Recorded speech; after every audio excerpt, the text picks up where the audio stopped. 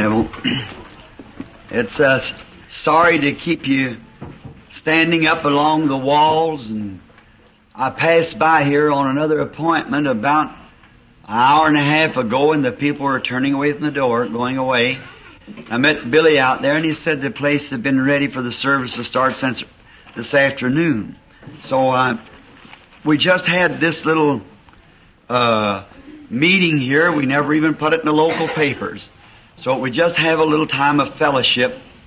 And now it's always busy, as the out-of-town people would know, that here at the home place, it's always on the jump, running from place to place and squeezing. So I'm kind of getting used to it. I just get to a place I don't let it bother me as much as possible. And, you have to spend just a little bit of time, and should be more, with the Lord. If you don't do that, then you don't come into the meeting with the freshness of the Holy Spirit. Amen. And when you come in like today has been, where it's been just one great glamour, well, it's kind of hard sometime for me to come in to keep from being just a little pinched and pushing, you see, and get myself upset. Want to do that, then I just can't find the Holy Spirit anywhere in it. So I feel sorry, for people who stand and in the aisles and around the outside, and they come up, look in, get in their car, and go back away. I wanted to get the high school down here to hold just a few nights meeting, but the school's going on at this time, and it's kind of hard for me to get it during that time. But I want to say that I certainly do appreciate every one of you, inside and out, and for your fine cooperation, and for all that you have done. And this morning in the Sunday school, I thank the people for the offering that was given to me last night, which was an unsolicited offering. Frankly, I told the pastor here, our beloved pastor, Brother Neville, and them, rather they would not do that, but they did it anyhow. So I just wanted to report on it. Now, this is a small place, and it won't seat over about 300 people, I don't think. And the offering was $324, which means that they average about $1 a piece. That's the best offering I ever had given me in my life for the amount of people. Usually they average about 24 cents a person. 27 cents is a great offering to a person. But this averaged around $1 a piece. And I certainly do appreciate that. And maybe I didn't get this morning to express to some of you. We found a box of jelly sitting on the steps, and little presents has been sent in to us. The wife and I wish to express our thankfulness to you people. I'm sure that the best of we know how, all of it be for the kingdom of God. And it makes me just feel like I wish I had a great big place where we could just continue to go on for a long time and minister to the people. Amen. But even tonight, after this service, I'm supposed to go, which I won't be able to leave tonight, but early in the morning, to go away. I get back next Saturday night and leave Sunday morning again for Colorado. And just one right after the other going. And then my next overseas meeting comes in January, which is in Australia and New Zealand and through there. Now, I want you to pray for me. I certainly do desire your prayers. And then I want all of us to be grateful to Almighty God. Amen. Who has done such great things for us in this little meeting. I believe for the amount of time there has been more accomplished in this meeting than any meeting I ever held in my life at this tabernacle. The Lord had just seemed to open up the blessings. Amen. I have thought maybe doing this meeting that from a vision that I have had, that my ministry is going to be changed to a better and greater ministry. Now, it's just going to happen just as sure as you people have heard these other 3 ministries predicted, or these other 2. This one will be just like that, only greater. But the first night I just called the people up here to the altar. Went right straight back to discernment. The second night I taken them into the room, went right straight to discernment. And the last 2 nights then, we have brought them here on the platform, just straight to discernment. But just to report some things. A blind minister received his sight at the platform. Amen. And 2 little girls last night sitting in the wheelchair with diseases that no one knows what it is, no doctor. Their feet way big, their toes dropping off, fingers dropping off. And nothing could be done for them. And just while the Spirit was anointing, I went over and in the name of the Lord Jesus cursed that disease. And up out of the wheelchair they went. And this morning, walking around here in the tabernacle like any other child, and come over and was baptized with Christian baptism right here in the pool. Amen. This morning. Amen. While I had a few minutes of study a while ago, and there was some friends of mine. Brother Hoover, a minister from down in Kentucky, just passed by and left word with my wife that last night in a calling line out in the audience, women who did not have any prayer cards or anything, just sitting out there praying. And there had been one woman that had not eaten for I forget how long a meal. Gross in her stomach, all filled up. And the Lord called her and healed her, and this morning she got up and ate a normal-sized breakfast and here somewhere tonight. Amen. And others that was telling about. And oh, the time would not permit of the things that our Lord has done. So to us that gives us courage to know that it's just near something's fixing to happen. Great. Last evening after the service, after the message, I never at any time ever seen the Holy Spirit ever anoint people any greater than it did last night. We're looking forward to another tonight. And now pray for me. And I want to read some of God's blessed Word.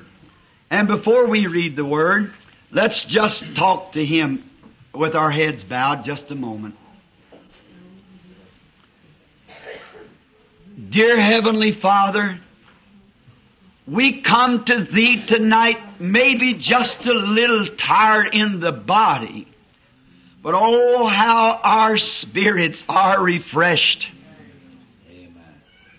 The signs of the living God, that He's with us and blessing us and giving to us that which He promised, the exceedingly abundantly, above all that we could do or think. And if we have found grace in Thy sight through believing on Thy Son, the Lord Jesus, we would ask tonight that You would visit us again with a double portion of Thy Spirit. May it be poured out in great power and measures upon every person here to believe the gospel and to receive the power of the Holy Spirit in their lives.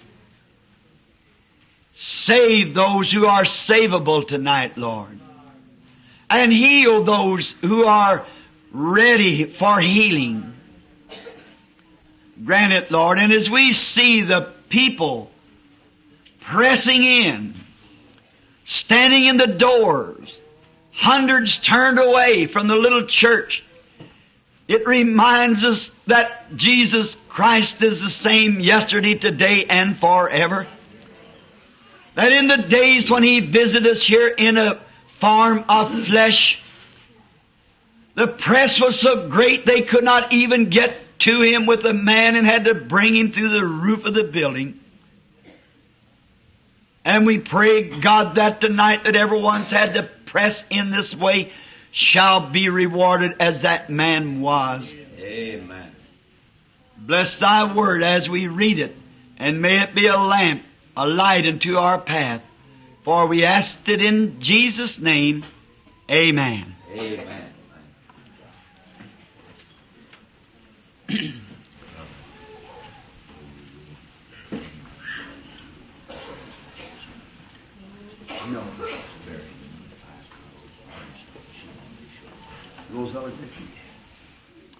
It was just reported to me just now that the girl that I called on this morning, an alcoholic that had been called out in the meeting in Chicago, it was that she was sitting in a balcony when the Holy Spirit spoke to her and said she was an alcoholic, and 5 great doctors of Chicago had given her up.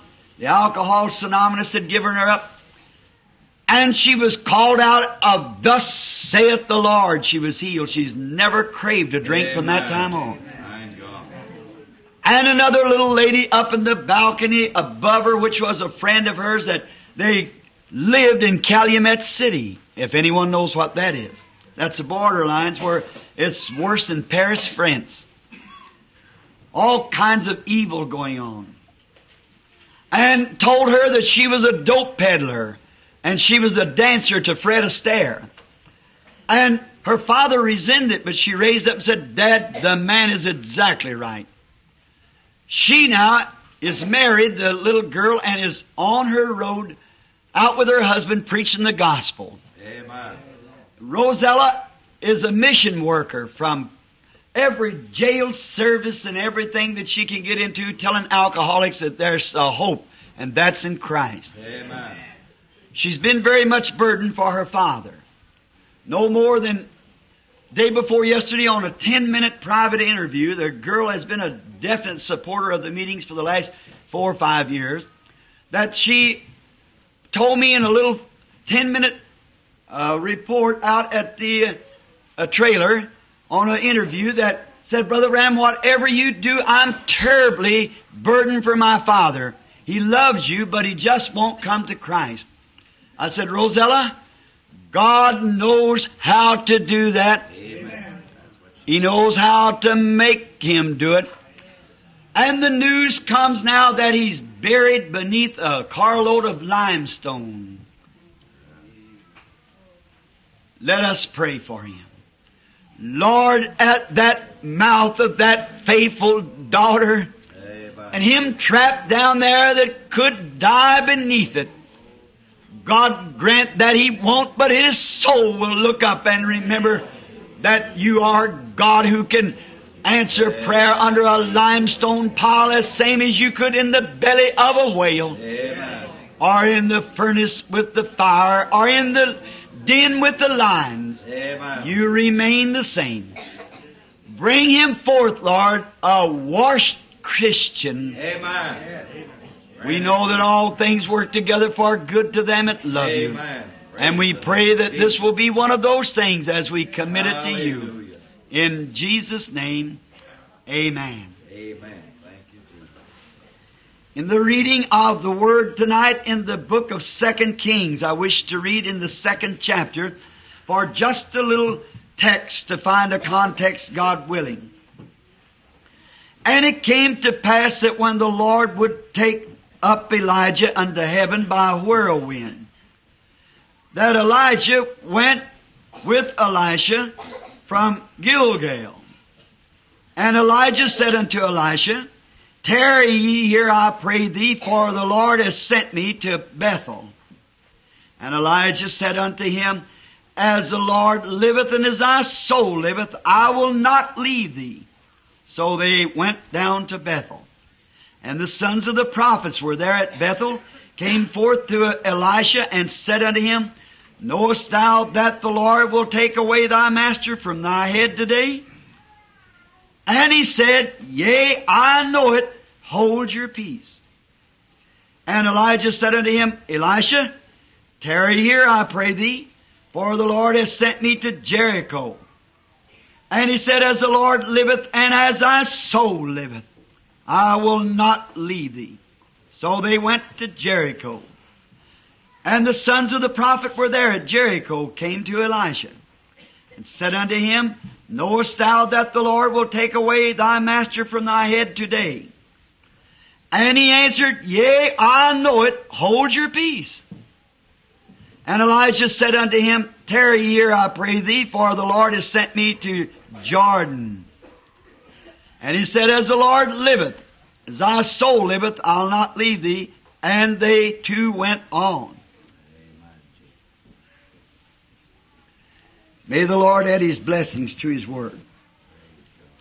My subject for tonight is God called man. And I will try to be just as briefly as can because we've got a great prayer line coming up just in a few minutes. But just to give you a little look at the times that we're living. We hear this cry on the radio and in different places, and coming from sincere hearts, Lord, give us revival in our time. And from letters from Christians around the world, we hear that cry. And it does something to your heart. It's inspiring. It's uplifting. It's quickening to the soul to hear the people of the Lord call for a revival. And God has made a promise, if the people that are called by my name shall assemble themselves together and pray, then I'll hear from heaven. And so we tonight want to think on that and remember that in the midst of all this cry, God cannot send a revival till He's got man in shape to take it. We cannot have a revival until we get man. God called man. God trained man. That's not trained up in the schools of theology and of education, but rugged man of faith that God has brought up in the school of His rugged training. Amen. Men who are not afraid to face the fire. Man who has come in the presence of God and knows His power and knows His omnipotence and knows His healing power. Some man that's trained to know the living God. Amen. It's all right to train him by the Word, but the letter killeth, the Spirit giveth life. And before we can have this revival, God has to call out and train man. God trained man to carry this message. And they don't care what the opposition is. Amen. They are willing to go to the fiery furnace in defeat or to the lion's den or wherever it may be. They're ready to go because they've been in the presence of God and know that He is. Whether it's to victory or defeat, they still stand the same. That's the kind of training God does to man. And it's very strange to think that God would do that. That God trains His man like that. But He does. You know, we have an old song we sing. Some through the waters, some through the floods, some through deep trials, but all through the blood. Amen. God leads His people through great trials to purge them. And sometimes it takes years to do it. And as for myself tonight, I believe that right now God is training such man to meet the front line. Men who are going through and times shook from their feet. Sometimes look like the whole thing's falling, but yet in the midst of it all, they know that living God and keep their face forward. Keep moving on. And many people praying for a revival. I wonder if there's sometimes, if those who are praying, if their own prayers don't stop up the wells of blessings, when they're cowardly and afraid to trust God, afraid to take Him at His word, afraid to believe that He still lives today. when His Bible plainly says that He is the same yesterday, today, and forever. God doesn't call very seldom the smart man, the educated, the intellectual. They play their part. And they're a great man.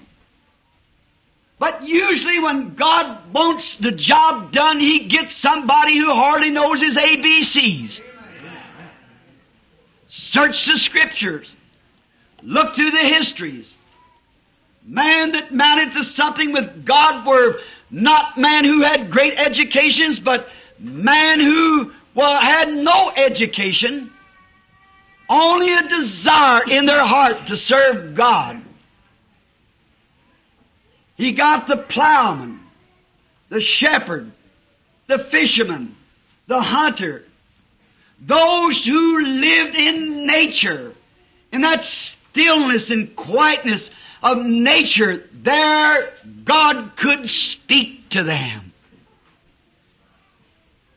And that's who He called. And if they find that when He gives a call to a great intellectual, that person finally goes back to his intellectual conceptions, and after a while when it comes to working the phenomenal, he's too mixed up with the peoples of the world to accept such. Amen. Therefore he finally results to a denomination and goes on off and makes a minister. And that's all right. And I have nothing against that person that would do that. But when God gets ready to do something in the supernatural realms, He usually gets a man that He can put His trust in and anoints him and sends him out, and he's fearless at the job. That's the kind of man we need today. Not polished scholars, but men who know God in the power of His resurrection. Amen.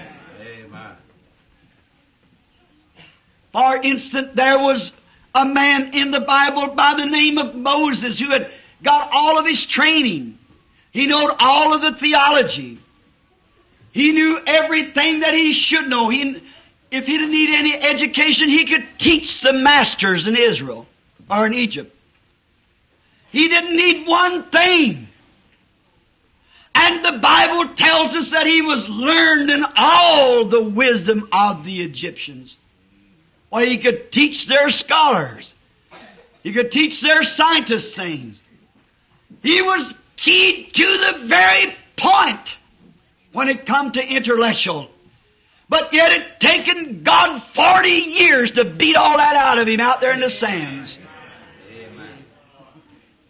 And when he got all of his intellectual conceptions of God beat out of him out there in the sands, the metal was ready to be molded over. That's the way God takes His man and beats out all of their fears and all of their intellectuals. And then the great master potter puts them on the wheel and begins to mold them over again. Amen. Workman worthy. It's God's man. Who could train a man more than God Himself? Watch the way He trains them. We would think again of another by the name of David. God was training David when he's just a little boy. The prophet Samuel come up and poured oil on his head and anointed him because God was going to train David to be a mighty warrior. And look at the training He gave him. I was reading some time ago up here at Greens Mill, where I usually go to pray, where God said to David, I took you from the sheepcote, from following those few sheep of your fathers out there, and I made you a great name like great man of the earth. And I think of the rugged training He did to David. He never so much as schooled him in some school, but He schooled him in His own school. David was a hunter and a shepherd. And in the Psalms he wrote of green pastures and still waters. Because there he was alone by himself. He wasn't contaminated with the things of the world. God has to get a man away from the things of the world so he can get him quiet, so he can listen to God, that still small voice. Then once in contact with God, he becomes fearless then. Notice that he don't care what anyone says. He's been in the presence of God. He knows God in the power of His resurrection. And then David, we see him, one day God permitted a bear to come in and get one of his sheep. David just took after that bear. No doubt but what he prayed, because a little later on he confessed to it. And he prayed and asked God. He was caretaker over that sheep. He could not lose that sheep. And he must save that sheep at all price. And he grabbed his little slingshot and took after that bear and killed him. He must save that sheep. You see what God was training him for? God wants His shepherds to save the sheep regardless what he has to be called and what he has to go through. Amen. Save them sheep. Praise God. Then he seen that David was gallant over this bear, so he just raised the power of the animal a little greater. And he sent a lion in and took one of the lambs. And a lion is a fierce animal. Oh, in Africa, when I was hunting them, a lion can kill 10 men before you can say Jack Robinson. Oh, powerful, great beast. Just as a big roar, and this man are consumed. And the one who dies under the power of a lion never feels any hurt. It's such a scare to hear that roar as he gives. Those great mammoth feet, just in a second he's tore down a dozen men. And to think of a little boy. The Bible said he was ruddy. That means he was just a little bitty fella with a little slingshot. You know what it is, a little piece of leather with a string on each side. And a hungry lion with already the taste of blood in his mouth, running and grabbed this sheep. David looked up to God and said, I can't lose that one. You help me, Lord. And he knocked the lion down with the slingshot. And when the lion rose up against him, that little boy and the lion weighing about 500 pounds or better, that little boy weighing maybe 70 or 80, he pulled from his little belt the knife, and when the lion raised up, which had killed 10 men in a couple of slaps, he grabbed the lion by the beard and killed him. Courage. God don't want cowards. He can't use you if you're afraid to take His word and believe Him. He wants gallant man. Won't pay no attention to nothing but what the Lord says. That's the kind He has to move with. Regardless of what the church says, what the pastor says, what the church stands for, he stands for God and righteousness in His word. Amen. That's the man God will send these days for His revival that His people are praying for. Later in years, when he went up to meet his brothers at the battle, there was a big old giant up there, 14-inch fingers. And he bragged and he said, now let somebody come fight me. If you can whip me, I'll surrender. And vice versa, and we'll serve. Whoever who surrenders, will be the one that loses. That's the way the devil likes to do it. When he thinks he's got the edge on you, he'll tell you, you can't get by with that. You can't preach divine healing in the Methodist church, Baptist church. Well, you Methodist preachers just get a hold of God one time and find out whether you can or not. Amen. You'll never do it with your theology that they teach. You'll have to get a hold of God and know that He is. They say the Pentecostal people. A few years ago there was a bunch of people standing on the corner, not even a building they could get into. But did you read Life magazine the other day? What they said about them? It's one of the greatest phenomenals this age has ever known. It's a rising of the Pentecostal church. Amen. Certainly. And they produce more converts in 1 year than all the rest of churches do put together. That's what Life magazine said. Why? They may be mixed up in some things, but brother, they're gallant. Stand out there toe to toe and call black, black, and white, white. When the revival finally breaks, it'll break among them. You watch and see if it doesn't. It'll get straightened out one of these days. And David, when Saul put his armor on him and said, David, if you're going to fight this giant, said, well, you're nothing but a boy. Just a youth, and he's been a warrior from his youth. How can you fight him? Listen to this little David. You see, he did not say it like this. Saul, your honor, sir. My father sent me to the grammar school, college, high school. I have a PhD.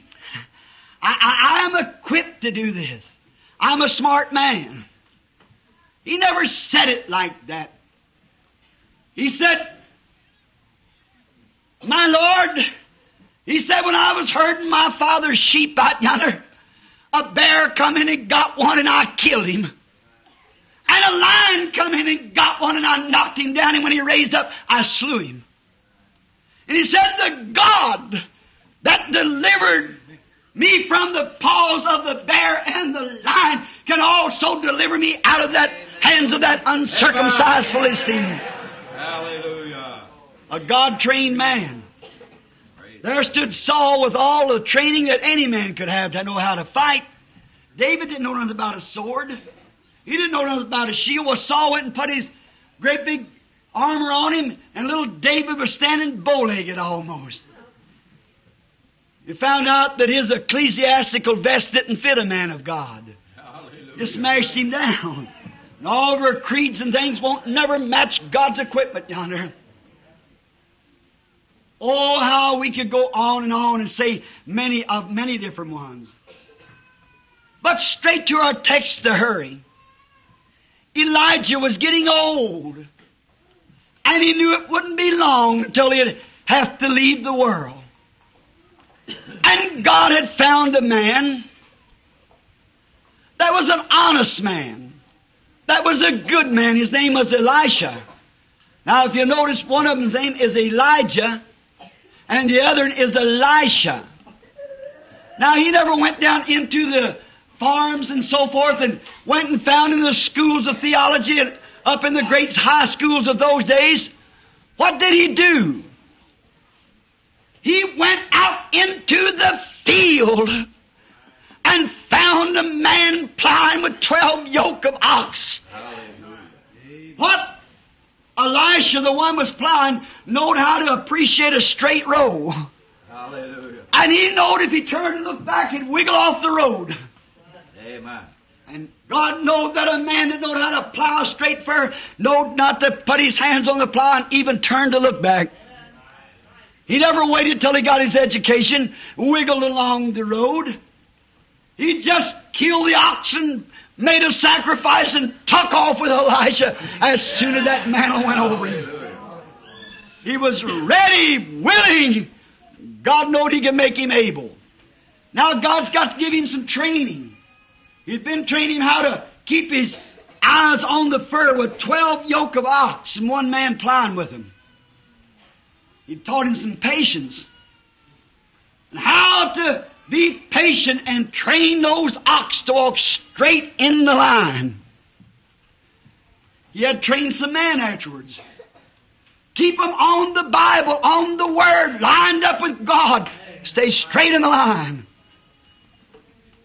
And then even God had to school him a little bit. He said, now you tarry here, for I'm going over to Gilgal. The Lord has called me. And the prophet, after he had felt that power upon him, that robe of Elijah, he said, as the Lord liveth and your soul liveth, I'll not leave you. Went on to Gilgal, which is the place of Christian confession and baptism. And then he said, just stay here now. This is good enough. You've made confession and baptism. This is good enough. I'm going up to Bethel, which means the house of God. Now that would have been all right for a mini professor. Well, I've just come into the church and got fellowship. Why not just stay right here? But listen, Elisha couldn't think that way. He'd already felt the power of God. He knew there was more for him. So he said, as the Lord liveth and your soul liveth, I'll not leave you. Oh, how I like that. Amen. And he went up to the Bethel, to the house of God. And there he found a bunch of scholars. They were all well-trained preachers. And they walked around and told him, said, sir, do you know what? You're on the little end of the stick. Did you know Elisha's going to be taken away from you? He's too old. He can't live very long. Elijah's going to be taken. And you're going to be standing out there as a fanatic. Let me tell you something now. A man that's ever tasted God will not be willing or cannot quench his thirst at a man-made cistern. You can't do it. All their theology that they had there at the school of the prophets would not quench the thirst of that man of God who had had a taste of God. And they kept persuading him. Oh, you should stay here. And why, in 6 weeks we could give you your PhD. And you know, it wouldn't be very long till you take about 4 years of training here. And we could give you the right to preach.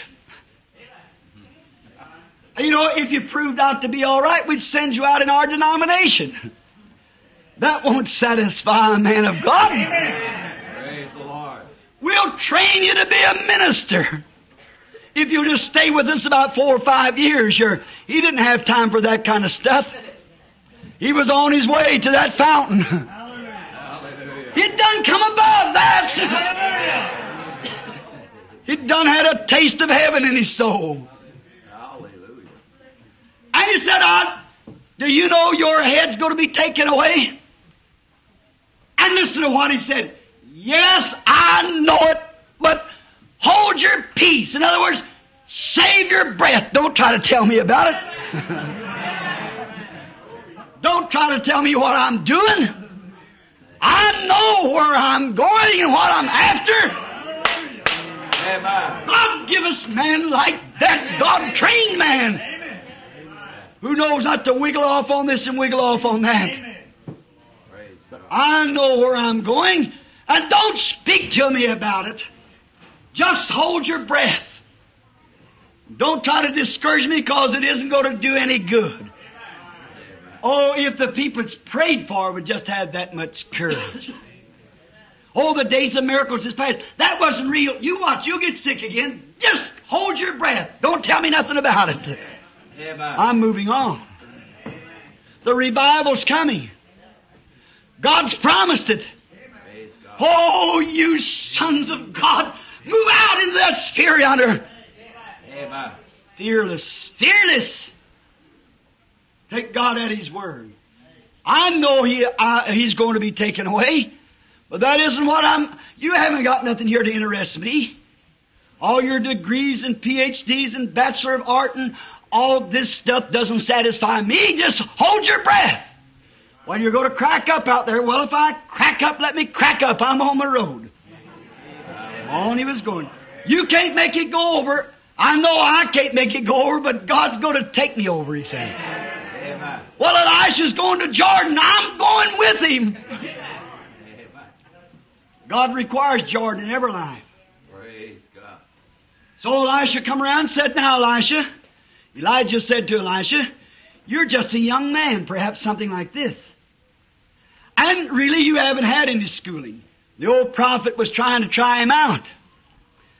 He said, you're just a young man. You haven't had much schooling.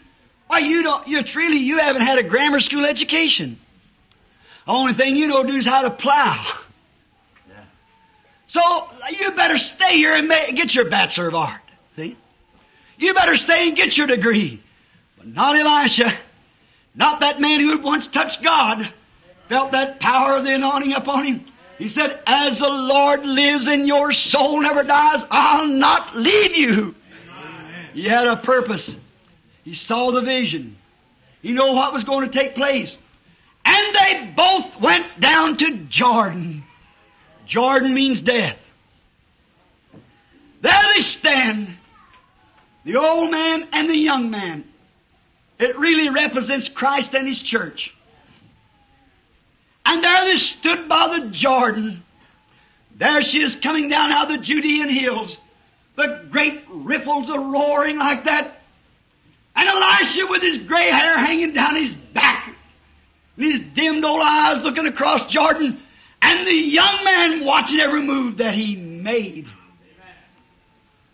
One, the young man was waiting for a vision to carry out the will of God. The other was going home. There's both at Jordan. Elisha to him, he's going home. Elisha had a bitter life. That woman preacher down there had given him a rough way to go. Jezebel. And Ahab. And the stones. And all that he had went through, Elisha was getting tired. And he knew that he had fought a good fight. And he had finished the course. Just across Jordan, his retirement laid. Praise God. But Elisha was watching, for that Spirit was on him. So if you notice, every believer, when you come to a place where you have to sell out, you'll feel the cold waves of Jordan laughing at your feet. Are you going to cross or are you not? Jordan is separation. Separating and standing back on the hill was these preachers yet hollering to Elisha, you better not go over. You're going to go overboard. You hear them remarks yet today. Well, Elisha said, if God is God, and that's His prophet, I've got to take His place. And I need His Spirit to do it with. I don't need their school. If their school would have done it, they'd be taking His place.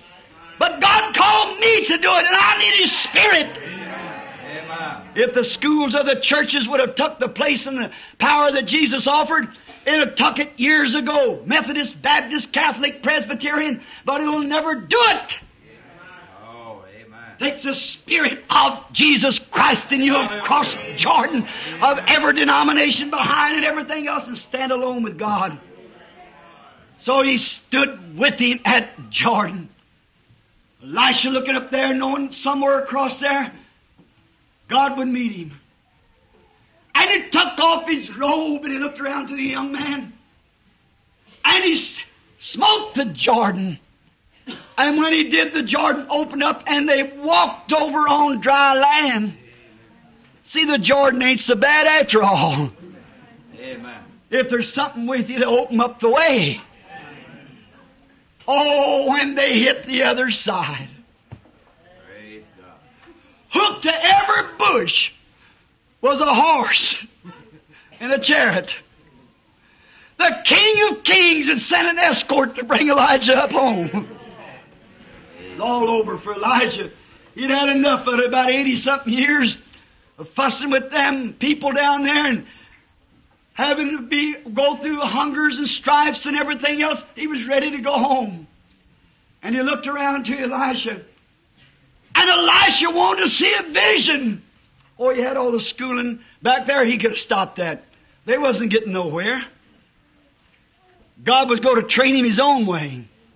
So when he looked over there, looked all them bushes hooked around there, these chariots of fire and horses of fire, it done something to Elijah. He saw a vision. Yes, brother, And when God taken Elijah up, he came back with the double portion of his Spirit. Hallelujah. Praise He was ready for the revival then. Notice the man then being just a plowboy before. God made his name immortal. Praise. All the prophets that stood around watching him had to bow to his feet because he had the power of God upon him. There's coming an hour when God shall make the world bow at the feet of men and women who has plunged through and crossed Jordan and separated themselves from the things of the world. Amen.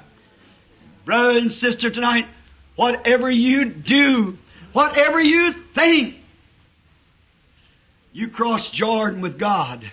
Go on over and separate, leave the world behind. Let God train you for His own service. We are living in a day before this revival. But God's searching out, trying to find hearts. Look, He found a man by the name of Paul. Oh, self-styled Pharisee, but He had to work him over like before he could become a disciple. Look what He done all down through the ages to man. He had to take them and pump their theology out of them. And Paul, as soon as he saw the vision, he didn't go up to Jerusalem to Gamaliel, the great teacher, the greatest in Israel that he had been taught by. He never went back to him to consult him. Why, never even went to Jerusalem for 14 years later. But he went out to Egypt in a prayer meeting. There God let him write many books of the New Testament. See, God's looking for man. He had somebody who wanted to write that testament. So He just chose Paul, and He just got all of his theology out of him. Paul said he had to forget all that he ever knew to learn Christ. Amen. God today is trying to empty the world out of us and get us to empty ourselves out and be fearless men and women who love God and will stay with God and will cross the separating line, Jordan, that He could use us for His glory. This is an hour that I want you to think hard. And if you have never crossed this place, if you've never come across this line, where you still say, well, my mother belonged to a certain church, that's all right. That doesn't take your place. See, God is calling men and women today to the battlefront. He's not calling them to Gilgal. Neither is He calling them to Jericho or Bethel. They will perish, but He's calling them to cross Jordan. So He can get you out into the school of His own power and make you and mold you. Look what He's doing right here now. Sending down the Spirit of His Son. He's performing signs and wonders and miracles which the world hasn't seen in the last 2,000 years. Amen. The scientific world has caught the picture of it, the pillar of fire, the angel of the Lord. Hangs in Washington, D.C. tonight, the Hall of Religious Art. The only supernatural being was ever scientifically proven to be photographed. He puts forth the same signs and wonders. What is it? It's crossing Jordan. Get alone with God. Lay in His own furnace of refinery. Get on the big master potter's wheel and let Him mold you. And tonight, while we're in prayer, while we're coming to that place, lay yourself right over on His wheel and say, Lord, here I am. Mold me and make me after your own fashion. And God will do it. While we bow our heads just a moment for a word of prayer. Just before prayer, I'd like to ask this question to people inside and out. How many in here sincerely would like to go with Jesus down to the Jordan tonight? There, cross over there to where you can see a vision and see what God really means. Would you raise your hands? God bless you. Just look, I guess there's 200 hands in the building up. Go down to Jordan. Not down to the seminary. Elisha passed right by that. They said, tarry here. He said, I don't want to. That's man-made. I'll never quench that thirst of a man who's thirsting for God. No seminary experience, no degrees of art or so forth will never, never quench that thirst till you drink from that fountain of life. You that raise your hands, pray with me now. Dear God, in this few minutes of service, men and women standing around the walls, boys and girls, and on the outside leaning against the windows, hot, but yet there's something in them that you've caught their attention or they'd have walked away. They wouldn't stand there like that. But Lord God, because they know that they're just human beings, and we read in the paper where one of our honorable ex-mayors listened to the vice president speak, was taken away. Another at a ball game the other night, a noted man, went quickly. And their souls is somewhere tonight. God, that'll be our way someday. Maybe not in the same manner, but we must go. And let men come to themselves and realize that just belonging to the church isn't what you require. You want man to be filled with the Spirit, born, hewed out, burned in with the Holy Spirit, branded. Man who's crossed the line. God called man. And we believe that you're going to send the revival that Billy Graham and many others are praying for. When you can get man out to themselves, away from their school of theology, away from their self-styled ways. Fearless man. Man of character with you, who believes you and takes you at your word. God, may many of them be standing present now. That'll give all that they've got to the Lord Jesus and sell out to the world. Go on past Gilgal, the place of confession and Christian beginnings. Go on past the school of the prophets that sat back there with their theology. Go on to Jordan, to an open vision when they cross. Find that the living God still lives. Later we find this prophet looking all around him, and there were those same angels of fire in chariots down at Dothan one day. You're still here tonight, Lord. Call your man. Call your women, your boys, your girls, Lord. Speak peace to their hearts and let them cross over beyond the things of the world. For we asked it in Jesus' name and for His sake. Amen. I want to sing that just a moment real quietly in worship. Have thine own way, Lord. Have thine own way. Hold over my being absolute sway. Mold me and make me after thy will. While I'm waiting, yielded and still. All together now, in a way of worship. Have thine own way.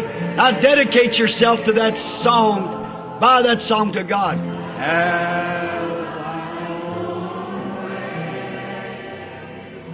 Hold o'er my being absolute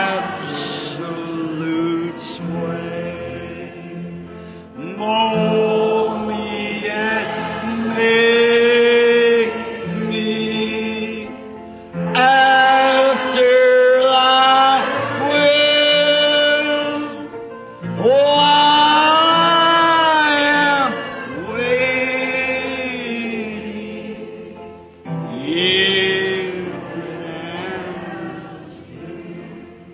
Quietly now and worship now. Don't look around, just look to God. Have thine own way.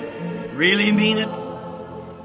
Have thine own way. potter, I am the clay.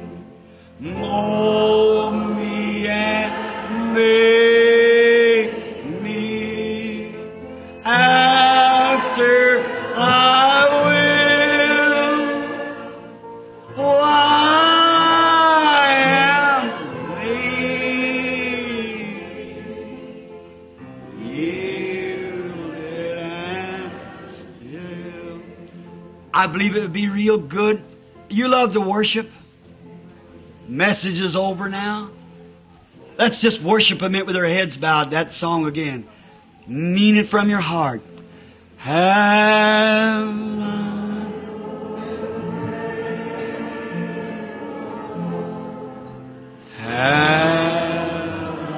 own. Thou art the potter, I am the clay.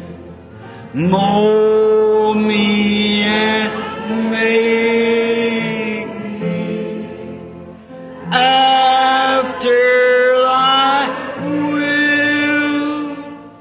While I am waiting, you and still. Lord, grant this. May every one from these little children to the oldest man and woman in divine presence, may the Holy Spirit just now operate on their faith and take away all of the doubts, all of the little failures, and may they be molded after thy will.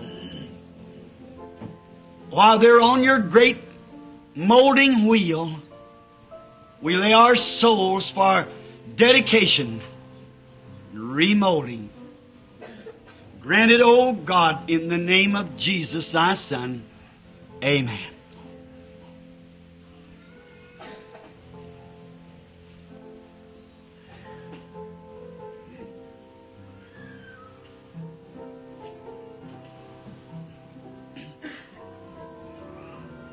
I just love this, don't you? Just quietly feeling the Holy Spirit. Oh, it's a rugged message, and then that sweetness of the Holy Spirit, it comes by the Word. Amen. I'm going to sing a verse of that or try. It's dripping with blood. Yes, it's dripping with blood. This Holy Ghost gospel, it's dripping with blood. The blood of disciples who died for the truth. This Holy Ghost gospel is dripping with blood. The first one to die for this Holy Ghost plan was John the Baptist, but he died like a man. Then came the Lord Jesus. They crucified Him. He preached that the Spirit would save man from sin. There was Peter and Paul and John the Divine. They gave up their lives so this gospel could shine. They mingled their blood like the prophets of old, so the true word of God would honest be told.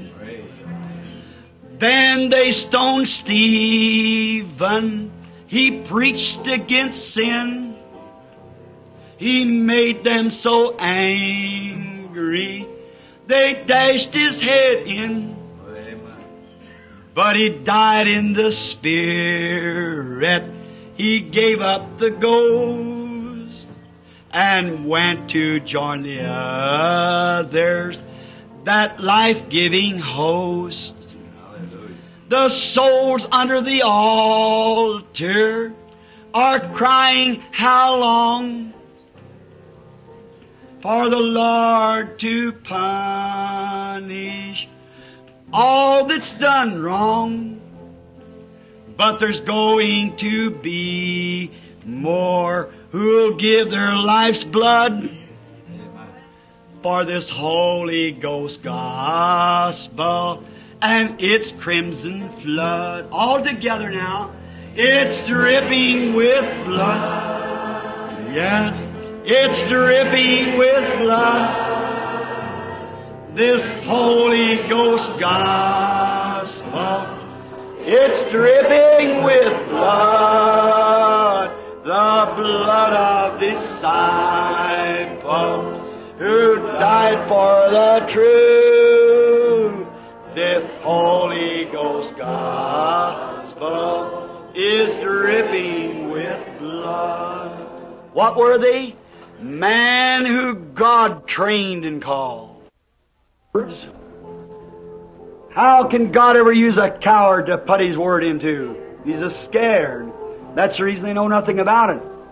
Men who are not scared, who God has circumcised by the Holy Spirit. God lives inside. He just as soon seal His blood as not. His testimony with His blood. Doesn't care. It's Christ that He lives. For me to live is Christ and to die is gain. That's the way they feel about it. Amen. Now, it's time for the prayer line. And it's an early prayer line, just about 20 after 8. But we're wanting to pray for the people. And I want you now, all the preaching that we could do would not compare with one spoken word from God Himself. Now to start the prayer line, which we promised to pray for all, that we'll do, God willing. We each night have give out prayer cards and saying in this that each night we'd call a group out of there for discernment. But the people then, some of them would leave on that night. We'd have a great meeting and the Spirit would fall and the people would leave, and the next night we'd have to give out more. And if I'm not mistaken, am I not looking at Fanny Wilson standing back there? I remember taking that woman about 17, more than that, about 19 and 32, dying with TB, and the doctor of this city had give her up and she'd hemorrhage to the blankets and everything was laying wet with blood. Her husband and daughter come and got me one morning, went out there and called over her the name of the Lord Jesus. And about a few days later, in a cold wintertime, I baptized her in the name of the Lord Jesus at the river, and she come down the road in the back of an old cattle truck, wet as she could be. She lives yet tonight because Christ did it. First time I've seen her in many years. Looking around over the audience, seeing it. God still lives. That's right. Hallelujah. And He said, because I live, you can live also. Now, I would like to kind of place to you what this is, because if I don't, then you might go away and say, well, I don't understand that. Now, my contentions is this, that Jesus Christ remains the same yesterday, today, and forever. Now, if He is the same, He's got to be the same in every principle. The same in power, the same in might, the same in everything that He was. And when on earth here, there was some Greeks one time who came and said, sirs, we would see Jesus. And I believe that that is a desire of every man or woman that ever heard of Jesus wants to see Him. And if He isn't the same, then we cannot see Him. But if He is the same, we can see Him, or He told something wrong. Yet a little while and the world won't see me no more. Yet ye shall see me, For I, the personal pronoun, I will be with you, even in you, to the end of the age. And then Jesus promised to be in His church, doing the same things that He did then until the age end. Now I said a little while, the world won't see Him no more. Well, then how would we see Him? We'd have to see His Spirit if He's in us, and that Spirit would have to do the same that He did then, or it wouldn't be the same Spirit. I am the vine, ye are the branches. And if the branch is in the vine, the branch will bear the kind of fruit that the vine produces to it. Well, the first vine come forth, the first branch that come out of the vine was a Pentecostal branch. Visions, powers, healings, baptism of the Holy Spirit, great signs and wonders. The next branch will have to be the same kind of branch.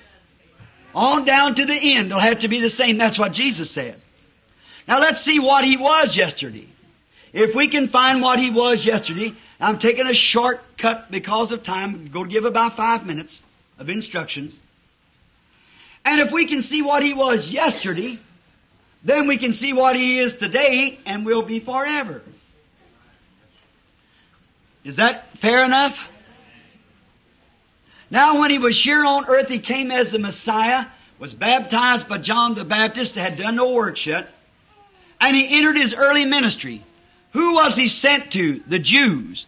Now we realize there's only 3 nationalities of people in the world. That's Jew, Gentile, and Samaritan, which is Ham, Shem, and Japheth's people. Jew, Gentile, and Samaria. You remember Peter called on them with the keys to the kingdom on the day of Pentecost to the Jews? Repent, every one of you, and be baptized in the name of Jesus Christ. Philip went out and preached to the Samaritans. They all believed and repented and have been baptized in the name of Jesus Christ. Only the Holy Ghost hadn't come on them. Peter had the keys. He came down and laid hands on them and they received the Holy Ghost. And then Cornelius the Gentile had a vision that he was to send and get a man called Peter, Simon Peter, that dwelt in a man's house who was a tanner.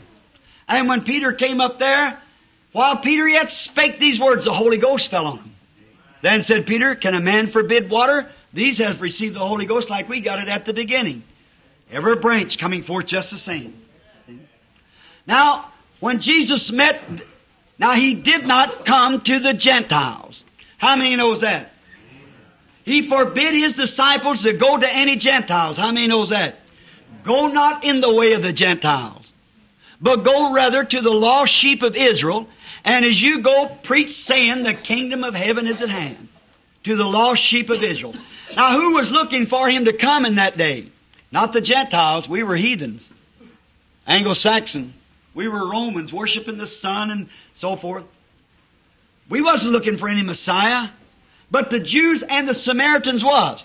Now how did He declare Himself to them people that was looking for Him? Let's go back now to St. John, the 1st chapter. And just for a moment now, and listen close.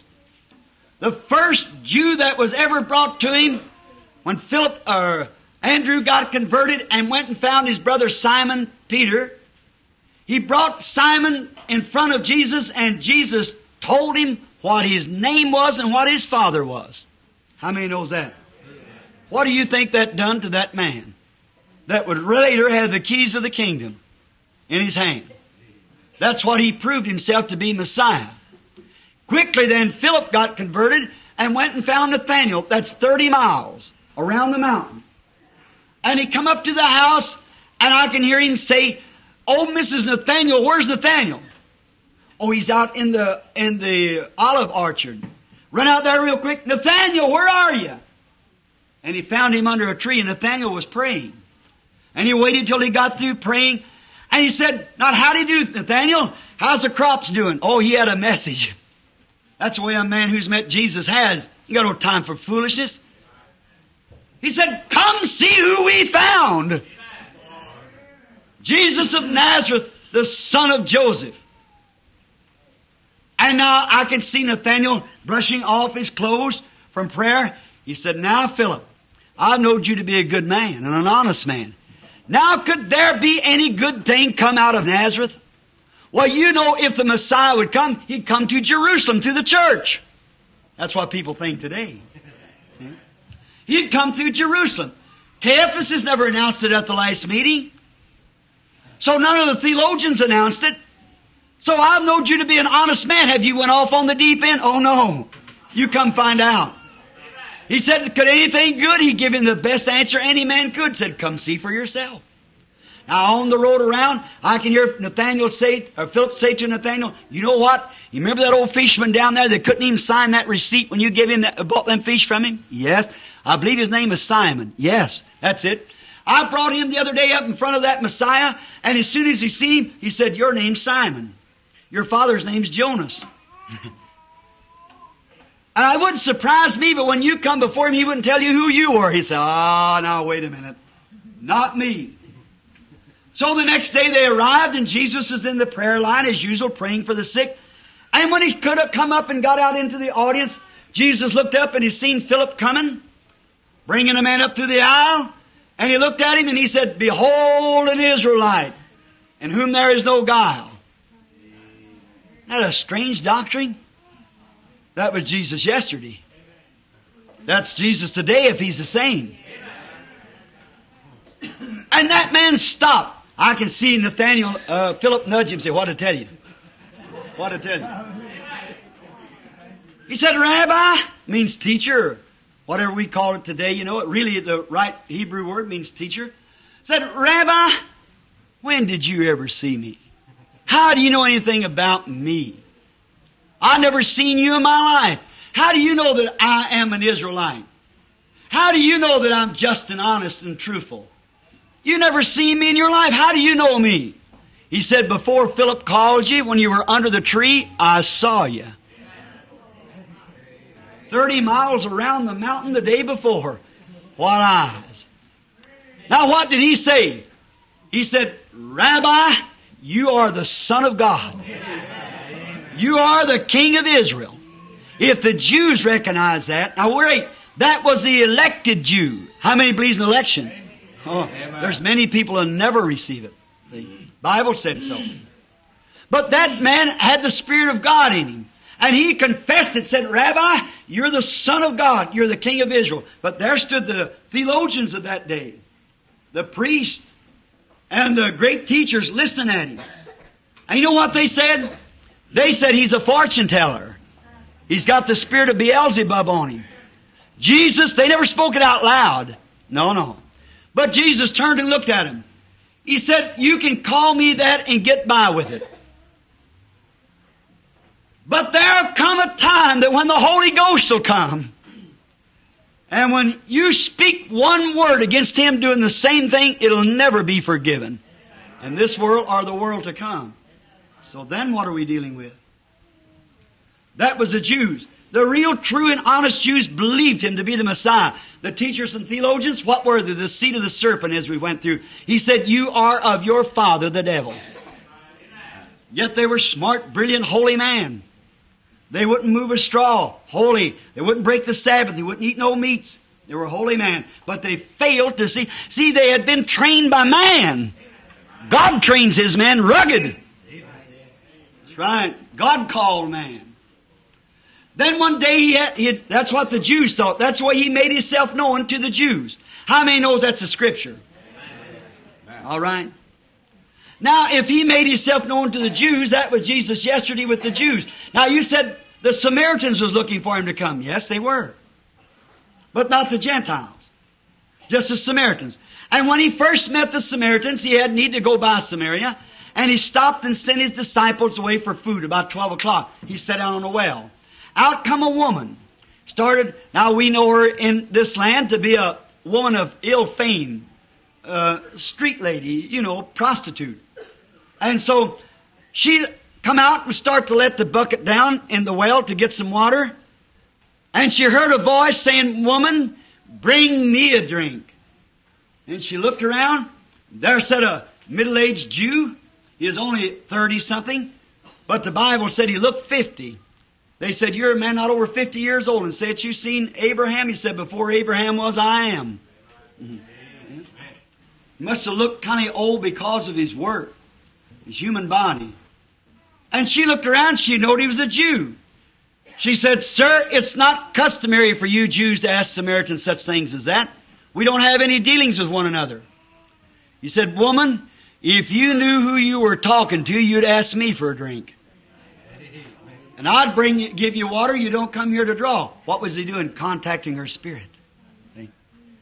Watch, he's going to declare himself to the Samaritans now. And she said, "Why, you say worship at Jerusalem. We say in this mountain." He said, "The time's coming and now is when you're not in this mountain or at Jerusalem. Worship God, but in the spirit and truth. The Father seeketh such."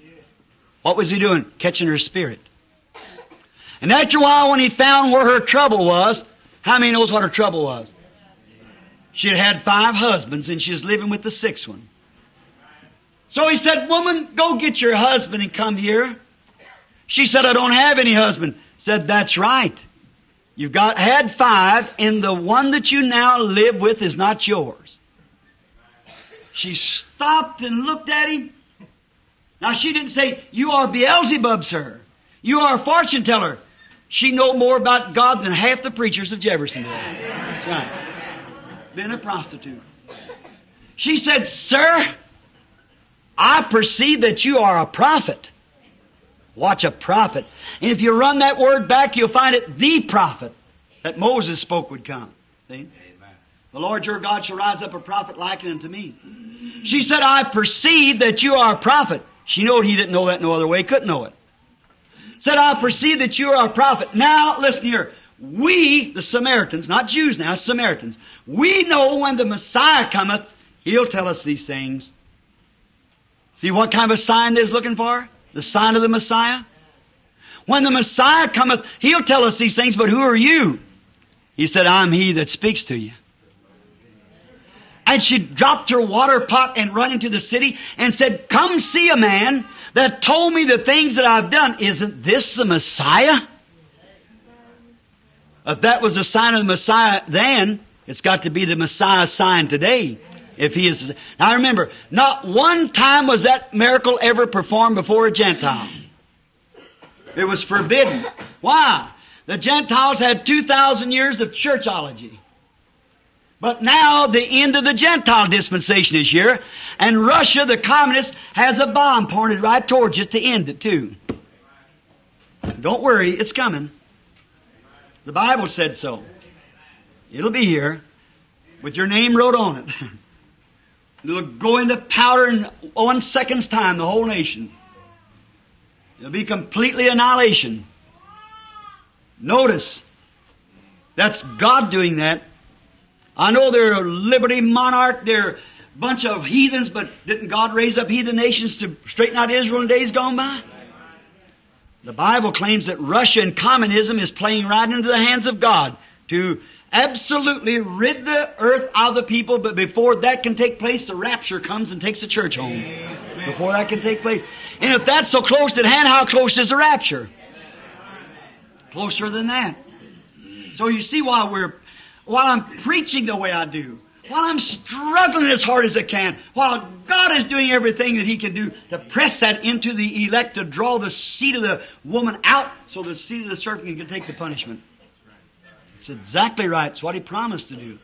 Now, if Jesus declared Himself before the Jew and before the Samaritan, by them signs, and will let us go without declaring the same sign to us, He's unjust. If He lets us just get by and say, we're Methodists, we're Baptists, we're Catholic, we're Presbyterian. No, sir. If He lets us get by with a cold theology, He has to come with signs, wonders, just like He did in the first place, if He is the same yesterday, today, and forever. We have arrived at that day. We're here now. By the Bible, by the witness, by the Spirit, by science. Everything proves that it's here. I wished I had the strength to push that into the people to let them see it. You people here in Jeffersonville are my people. I've been raised with you. And I love you. Don't think me to be a fanatic. You think these predictions are. Look back to the 37 flood, you people. when you laughed right here at the church and I said they'd be 22 feet over Spring Street 6 months before it happened.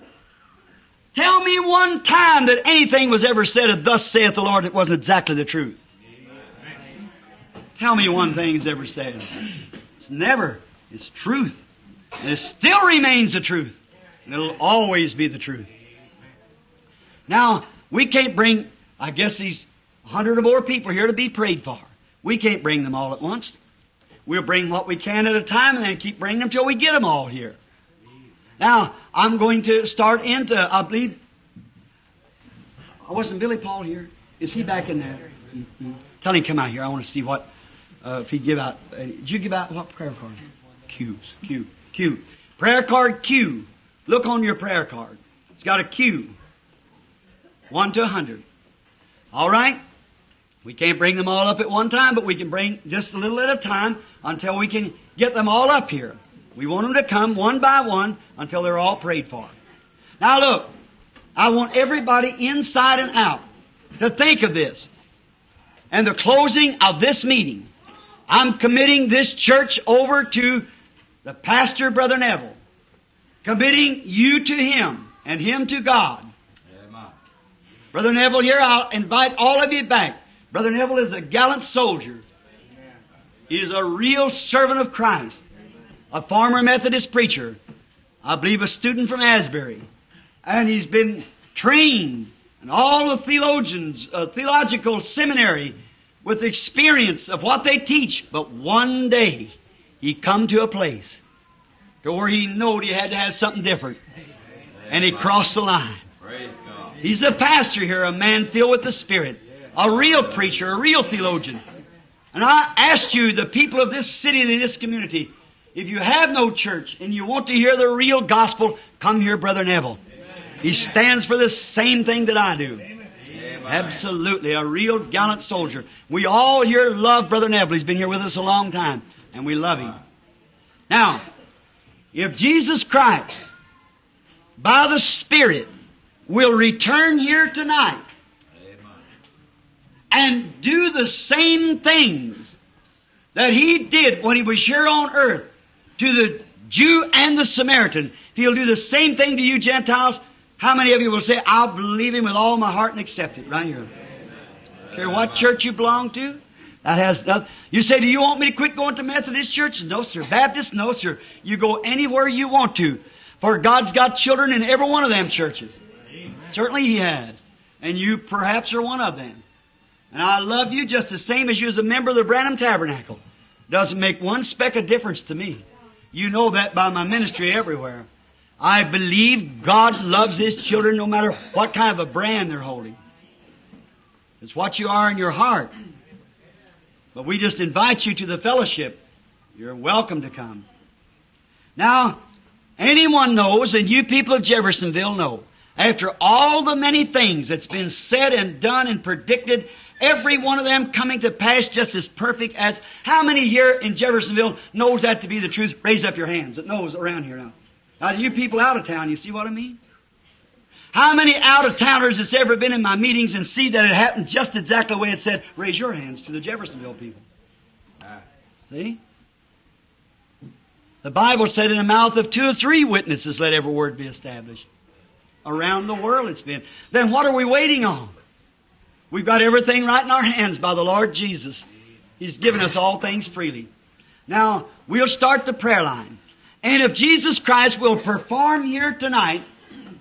Now, how many of you know about the picture of the Lord Jesus, that light? All of you know about it practically. It's in Washington, D.C., taken by the best man that Edgar Hoover has had in the past few years, George J. Lacey, on fingerprint and document. We got his signature right on the paper that actually, he said he had once thought that it was psychology. I was reading people's minds. He said, but Mr. Branham, the mechanical eye of that camera won't take psychology. Said the light struck the lens. And we've got it all wrote out on paper. Goes out with a picture. The light struck the lens. How many is still living when it first appeared before mankind down here on the river when I was baptizing them hundreds down there that day? In the building, raise up your hand. Yeah, there's 3 or 4 hands still living from years ago. Down here on the river. When it come down and the message of the Lord came. Still just the same. Did it do just what it said there? That the ministry I would be preaching would start a revival around the world just before the second coming of Christ. Look what it's done. See? There come out of there Oral Roberts and all these others. See? And around the world it's went. Every nation, every people, every language. The revival fires are burning. Great healing services. See? Now be ready, inside, outside, wherever you are, receive Christ, will you, tonight? Now from henceforth, I commit myself to the Lord Jesus, that I might be able to yield myself to the Spirit, to only magnify Jesus Christ. Not myself, but Jesus Christ, that these people, my friends, in and out of the city, might know that the gospel that I have preached is absolutely the truth, and Christ is here to vindicate it to be truth by His Word and His Spirit. We'll have to call them just one at a time. So we'll start with number one. Cue number one. Who has it? If you can't raise up now, the elders will pack you. We won't get every one of you. Cue number one. Brother Hickerson, Billy, Paul, or wait, Doc's going to help him here. Cue number one, would you raise up your hand? Ever who has it? Are you sure that was Q? Oh, I'm sorry. All right. Come right up. Show him how through the aisle there. Q number one. All right. Number two. Raise your hand, please. All right. A lady sitting way back in here. All right, lady. Come make your way right out over here if you all will let her. The boys there will help you. The ushers and so forth. Q number three. Raise up your hand. Number three. Would you raise your hand, everyone who has Q number three? See if this lady going here, if she has the card. No. You don't have it? You can't do that. You have to hold it and listen to the instructions. We'll get the baby anyhow. See, you just come when your number's called. The baby can come when it's called. See, it's all right. Number 1, 2. Who has number 3? Raise up your hand. Number 3, number 4. Now that's mighty lovely of you, sister. Ever who that was, that lady wanted to do that, see. But, see, if their number's called, they'll come just as, if they're not called, we get them anyhow. See, we want you just in your place so you can have your place too, you see. All right, number 3, number 4, number 5. Cue number 5, raise up your, way back, a young woman. Number 6, all right, the young man. Number 7, the man right here. Number 8, we have to do this. You see, you can't do it. You just get all jammed up. You say everybody wants to be prayed for. Let me show you something if you want to see why we have to line them up. Everybody in here would like to come up and be prayed for. Raise up your hands. Everybody, no matter who you are. Look at there. Who's going to come first? See, there has to be somebody. Billy comes down here, takes these cards and mixes them all up before you, and he gives anybody a prayer card that wants one. You might get 5, 6, and sometimes we start somewhere else, and it don't make any difference where we. And then them out in the audience really get healed before these on the platform sometimes. How many knows that both strangers and? Oh, sure, has nothing to do with it. Number 6, that one come. Number 7, number 8. Who has prayer card 8? Already got it. Number 9, 8. Number 8, we want you to get it now. Maybe somebody outside. If they are, somebody raise their hand or something. Somebody outside who couldn't get in. Number 8. Brother Collins, is there anybody back there, prayer card number 8, trying to get in? All right, prayer card number 8. All right, number 9. Prayer card 9, raise up your hand. Maybe they went out, couldn't get in. If they come in, put them in the line. Number 10, raise up your hand. The man way back in the back, come sir, I'm glad to see you called into it. Standing back there, limbs cramping. Number 10, number 11. Raise up your hand, everyone who has prayer card. Q number 11. All right, 11, 12. Q number 12. Wait. All right, 12, 13. 13, just raise up your hand, please, so I can see you. Prayer card 13, Q 13. 14. 14. 15. How many cards you give out, Billy? 100? 13, 14, and 15 is missing. Prayer card 13, 14, and 15. Are you here? 15, 16, 17, 18, 19, 20. Q first, and then to get J, and then just go on down the line. I think they're trying to get these two first. See? If we call that, we'll get into the others just as we come. What I say? That's it. You see, we give the cards out this morning, and the people didn't get back, maybe. See? All right. Let's start on that little... You're just about level with your line there now? All right. Now, who has 15, 16, 17, 18, 19, and 20 in cues? 21, 22, 23, 24, 25. Now just be ready just as soon as this is over. We got a line full here now. And then we'll come right to them, go right on down the line, then jump right into the rest of the cards, the J's where we left off, and right on down till we get the end of them out. Now, just be real reverent for a few moments. Now, I wish we had seating room. I wish there was some way that I could do that, but we haven't got it. But now I want you to be just as reverent. Now it's early yet.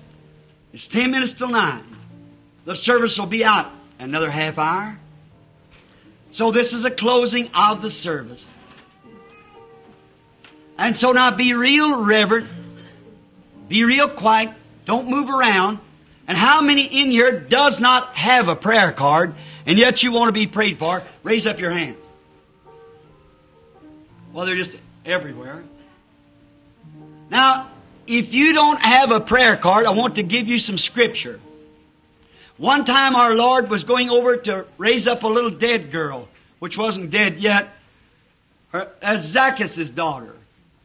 And a woman said in her heart, I believe him to be a holy man. I believe him to be the Messiah. And she'd had a blood issue for many years. And she slipped through the crowd and touched his garment. You ever read the story? And Jesus stopped and said, who touched me? And Peter rebuked him and said, well, all of them is touching you. And why do you say who touched me? He said, I have gotten weak. Virtue, strength has gone from me. See what it does to you? Vision. I have gotten weak. Strength has gone from me. And he looked around over the audience until he found the woman. She was scared. She thought she'd done something wrong. But he looked at her and he told her about her blood issue and said, thy faith has saved thee. How many knows that's the truth? Now to you Bible scholars. Does the Bible say that Jesus Christ right now is a high priest, our high priest, that can be touched by the feeling of our infirmities? How many knows that? Well, if He is a high priest now that can be touched by the feeling of our infirmities, how would He act if He's the same yesterday, today, and forever? He'd have to act the same way He did then. Is that right? Well, now, He hasn't got a corporal body now, for this is the right hand of God. But He has our bodies that He works through, and it's His Spirit working through us, like He said it was. I'll be with you, in you. The works that I do shall you also. More than this shall you do, more. For I go to the Father. He'd stand in our place, see? But He would anoint us with the Spirit. Now, you out there in the audience, you just look this way, and just don't look at me as Brother Branham. You just say, Lord Jesus, you're a high priest, and you're in this building. And I want to touch you with my infirmities, telling you I'm sick. And you confirm it with me. And just let Brother Branham turn around like by your Spirit and tell me like you told that woman. That'll settle it. I challenge your faith in the name of the Lord to do that. Now see if it's right or not. You ask God that and see if it comes out just that way.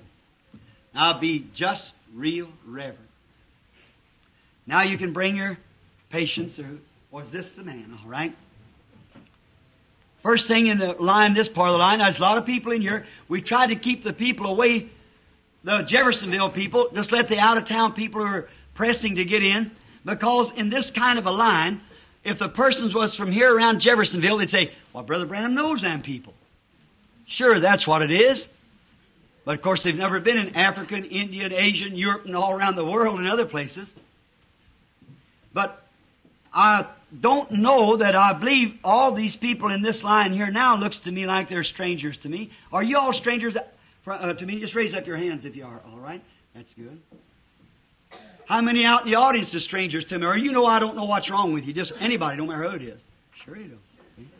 But He does. Now, I don't say that He will, but if He will, then that makes Him present right here. Now, this man here, I believe, raised his hand that he and I were strangers to each other. We are strangers. I've never seen the man in my life. I have.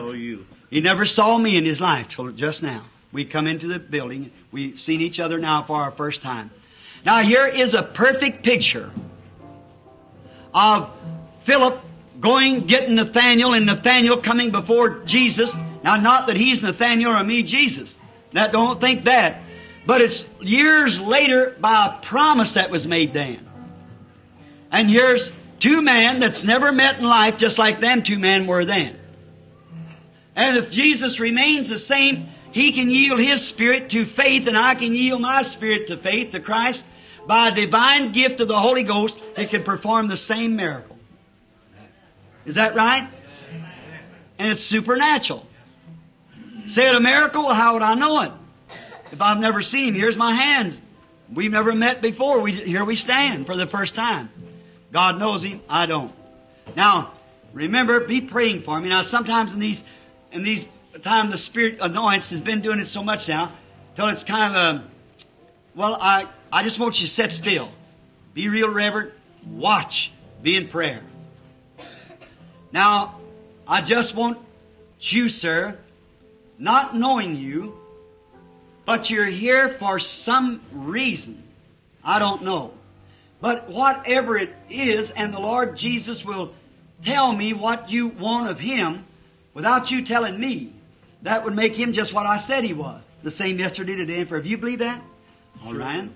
He believes that. And now, the audience believes that. And the Lord has said He would do it in His Bible. Now here's where I'm found either telling the truth with God's Bible, or the Bible's promised something that it can't stand behind, or I'm a hypocrite. One or the other. See? That's right. See where you put yourself? I did that before many, many thousands of people. Critics and all. But I know that He promises, and He keeps His promise. I see it begins right here now. I see people around you on the platforms and outside meetings. We never have nobody around. See, there's sick people here. Just as soon as it starts, you can feel it. It's the Holy Spirit. Be real reverent. Now, just reverent now as we can speak. Yes, sir? The Lord Jesus loves both of us, for we are two men, to which He died for. In our first time meeting, and if you're in need, God is able to supply that need because He promised He would. But now the man, if honest in his heart, he's aware that something's going on. He can't just exactly think what it is. But that angel that you see on the picture is coming near and near to the man. And he's fading away from me. And the man is suffering with the heart trouble. And he has diabetes. That's right. That's thus saith the Spirit. That's right. Raise up your hand. Now, if I never seen you, how would I know anything about you? Some way, the same way He knew there. Is that right? That's right. Does the audience believe that? Now, why not just take our time just a little bit so that you see that it just wasn't a guess something. Let's take something else and just see if the Holy Spirit would reveal something else to us. Let's just talk to the man standing there just a minute. maybe there's something else in his life. Maybe something else wrong with him. I don't know. I really don't know what I said. I'd have to see it on the recorder here. Because see, it's a vision. You see where he was at. Yes, I see it now. It's something about his blood. It's sugar. Yes, diabetes. He's got sugar diabetes. And it's developed to a heart trouble which has caused a nervous heart. He's had that for some time. And he's not from this city, but he's from Indiana. From a place near a place called like Borden. I see Borden. You're from Borden. That's thus saith the Lord. That's it. And there's something wrong in your life. Here's another thing. I see a woman appearing here in the vision because you're interested. It's your wife. And she needs some healing. And she suffers with some kind of a coughing. It's asthmatic. She has. And you have something wrong in your life that you've been trying to do. By faith, you're Pentecostal.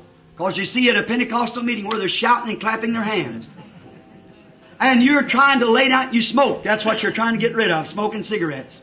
That's exactly right. That's thus saith the Lord. That's the truth, isn't it? You believe He is here now present? Are you ready to accept your healing?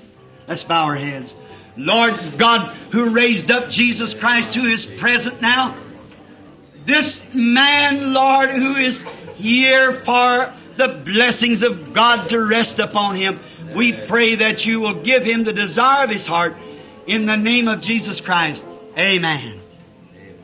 Return to your home. Find it just as you have believed. That's where it's going to be. God bless you.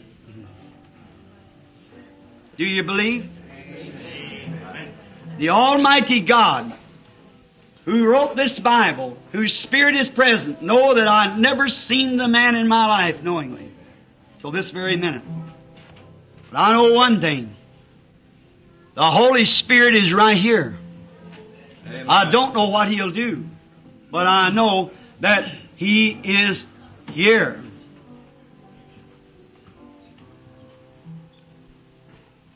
Is this the lady? All right. Are we strangers to each other? Well, you saw me at meetings, but I don't know you. That's right. All right. Then you're here for some purpose. Now the woman might be here. She may be a Christian. She may not. She may be a critic. If she is, just watch what happens. See? And I don't know what she's for. My mother's sitting somewhere in the building, an aged woman. But you think I'd try to harm that poor thing? You think I'd come to her as a deceiver? I certainly wouldn't. I'd rather just walk off the platform and go home. I done preached the message. But that's not all goes with the message. Christ is the same yesterday, today, and forever. Don't care what the world says about it. We got to stand for it anyhow. God said do it. Amen. Not knowing you, and of course you sitting in a meeting perhaps where there's hundreds and hundreds of people, I'd have no way of knowing you. But here's a picture now of St. John 4. A man and a woman meeting for the first time. Our Lord and the woman of Samaria meeting again. Now, they talked. He contacted her spirit, noted what was wrong with her, and told her, and she recognized him to be the Messiah. Would you do the same thing? You would. Will the audience do the same thing, every woman out there? May God grant it. Yes, the woman is suffering with a nervous condition. She's had that for a long time. Many years back. We can see her yet as a young woman. But that's not the main thing she wants me to pray for. It's arthritis that's crippled her up. That's what you want me to pray for. Now, do you believe? Let's talk to her a little more.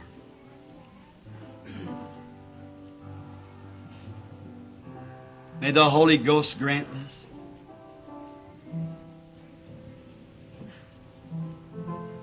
The woman is actually of a foreign ascent. Her name's Hansen. That's true. Norwegian or Swedish one. You're not from this city. You're from a place called Kenton. And that's in a great country where there's a lot of wheat. It's Minnesota. That's where you're from. That's true. Now go back home, you're healed. Jesus Christ makes you well. Tell the people what good things the Lord has done to you. I do suppose that we are strangers to one another.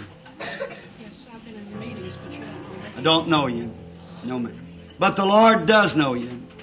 You're here for some purpose. I do not know.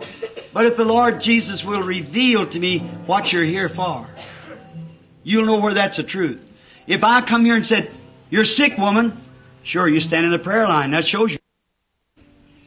Your examination shows that you got something wrong with the liver. He said it was cirrhosis. That's right. Just talk to her a minute.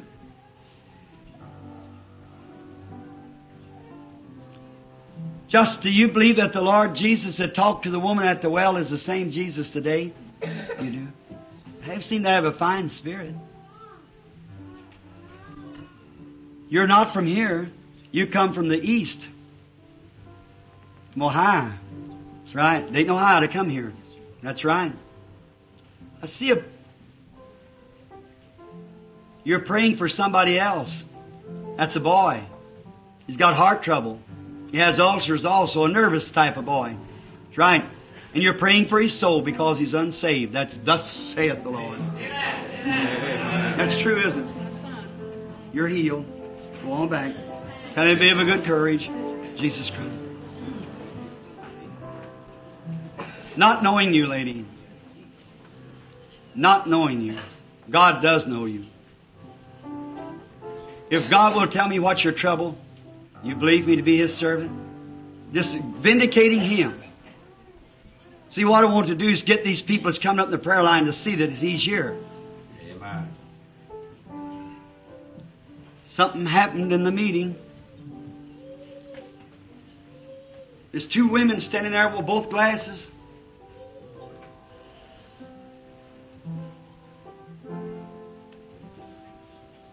Somebody touched him with the feeling of their infirmities. Hallelujah. If I could just see the woman, what? Praise. Your ear trouble. It's gone now. Hallelujah. Look at the lady, how much she looks like this one. Amen. They were standing there and I could see them, but one was doing this, and there was nothing to this one. The reason of it is this woman's standing for somebody else. That's right. Hallelujah. And that woman's your neighbor. And she's got arthritis. And you're standing for her. And I see you praying for her. Because she's not saved. And you're praying for her. That's a gallant thing. Put that handkerchief on her that you have in your hand. Tell her not to doubt and to surrender her life to Christ, and her arthritis will leave her. Hallelujah. Weeping for her, sister. You believe God? You believe me to be His servant? You believe God can tell me what you're weeping about and what your desire is? If you believe that, raise up your hand. Praise. You believe that rupture will leave him?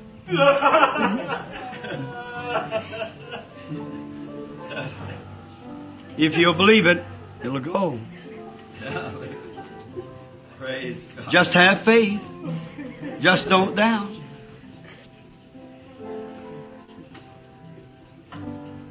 How do you do?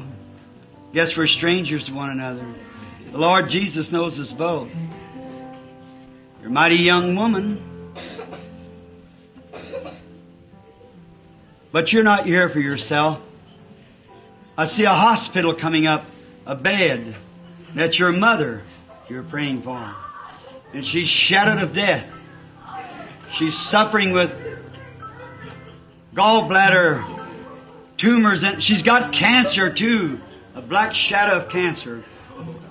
Take that handkerchief in which you're weeping over. Lay it upon her. And call on the name of the Lord and don't doubt. If you won't doubt, God will bring her out of there and make her well. Don't doubt. Now go in the name of the Lord and believe. Are you convinced that Christ lives? Amen. Hallelujah. Blessed be the name of the Lord.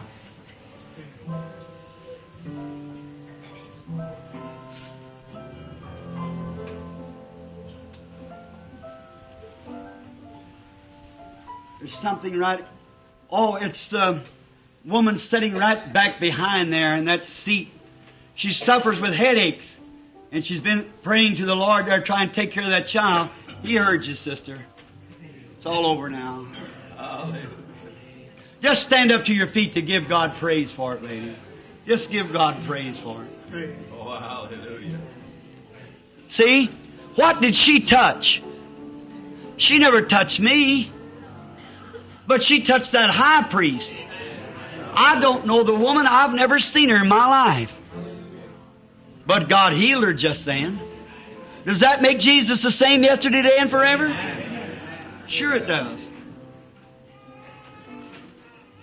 If thou canst believe, all things are possible to them that believe. It hits the audience, somebody praying. See, it depends on where the strength is predominant, where the Spirit. I can only follow and say as He says. I don't know. What's a woman putting on her glasses from weeping? The reason she was weeping because the Spirit's on her. There it is. That intestinal trouble that you've been suffering with. Have faith. It'll leave you and never return. I don't know the woman. I've never seen her. She never touched me. She touched the high priest. Amen. Praise the name of the Lord. If thou canst believe. Amen. Praise God. It struck another woman. I want anybody that wants to, looky here. Look at the woman weeping. Look at the other woman sitting normal. Look at the other woman next to her weeping. Yeah. She had heart trouble. A little lady sitting right there looking at me with your frown. Yeah, that's right. You had heart trouble, didn't you? It's gone from you. Your faith struck fire with God and you touched Him. Amen. Praise God. Oh, this is wonderful. Hallelujah.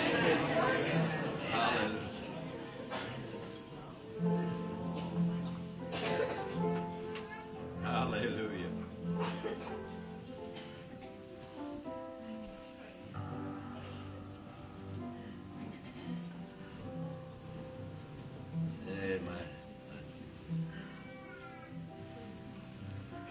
See that lady sitting right there with her head down praying, gray-headed woman, stranger to me sitting there?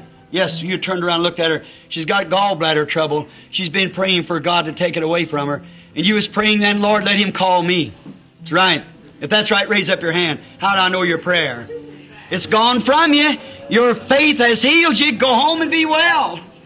Amen. You believe? If thou canst believe, all things are possible.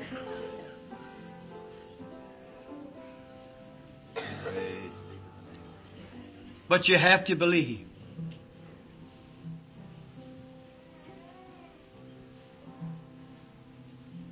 Still moves in that district of that setting in there. Right here, second from the end, high blood pressure.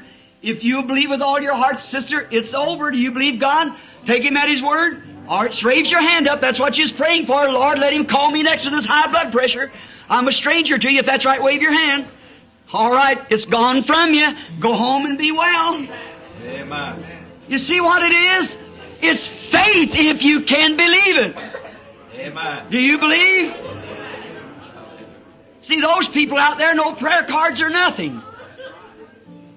Are you ready to believe? Is that the way the Lord Jesus did when He was on earth? Here, is this one man coming? All right. You don't know what that does to you all. To the Branham Tabernacle. I was looking here on top of the hand, see? You know I don't get like that. What is the Spirit of the Lord? It's anointing. Many people don't understand what anointing means. They think it means to shout. That's joy. Power comes solemn. Amen. That's the joy of the Lord. This is the power of the Lord. Healing, making well. Look what He done to the little girl sitting the other night crippled up. To the blind man, to the others throughout everywhere. How do you do, sir? I suppose we're strangers to each other. We don't know each other. I don't know you and you don't know me. If that's right, raise up your hand. All right, our first time meeting. Reverend now. Here's a man and he and I, much younger than I, with our hands up to each other before God that this is our first time meeting. Jesus knows the man. And there must be something wrong. He's standing there. I don't know. But if I've told the truth, which God has confirmed by many witnesses, that I've told you the truth, that by His stripes you were healed. It's a past tense. You've got to get that rugged faith to climb above these things. Look at the cancer disappearing here tonight. Now you just watch the testimonies come in from it. And black shadows for death. Your lovely doctor might try all he could do to save your life. But when God says anything, that's it. And it wasn't me. I have nothing to do with it. Now there's about 200 here to be prayed for. I want to rest just a minute now. And then we'll just start praying for the people. Bring them up. Not run them through a line, but stand here praying for them. I want to pray for everybody that wants to be prayed for. But through the audience, those on the platform, I want you to recognize that Jesus Christ is here. Amen. Are you all aware of that? Everyone's aware of that. Now, that it might be settled forever in your mind. This man and I here with our hands up to God, our first time meeting. If He will speak the secret of His heart, just like He did to the woman at the well, or to Philip, or down through anywhere down through His ministry, if He'll do that, will it confirm to you all that it's absolutely Him, the Lord Jesus? Amen. Will it to you, sir? Yes. I have no way, no idea what your trouble is. I don't know whether you're a sinner or a Christian. I could not tell you. He does. God does. But I can't tell you. But if He does tell me,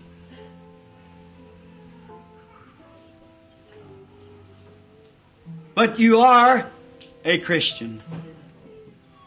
Because as soon as your spirit catches the anointing of this Spirit that's on me, it welcomes it. So I know you are a Christian. And you're under a deep shadow. It's something wrong with the blood. And you've been to doctors. And they are wanting to perform an operation.